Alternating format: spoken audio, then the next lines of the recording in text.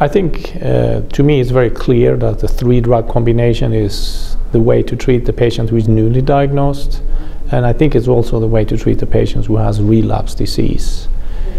These studies that I presented, the 5 studies, they all compared 3 versus 2 drug combinations, and they all targeted patients with 1 to 3 prior lines of therapy.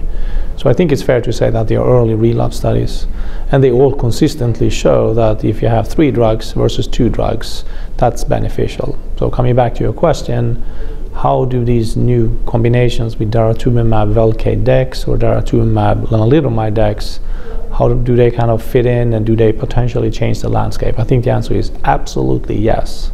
Because at this point, Daratumumab is only approved as a single drug indication, and these studies are using 3-drug combinations, and they show that 3 drugs are better than 1 or 2 drugs. So I think in a nutshell, if you do single drug Daratumumab for a relapsed patients, data suggests that maybe 30% of patients have a response or partial response or better.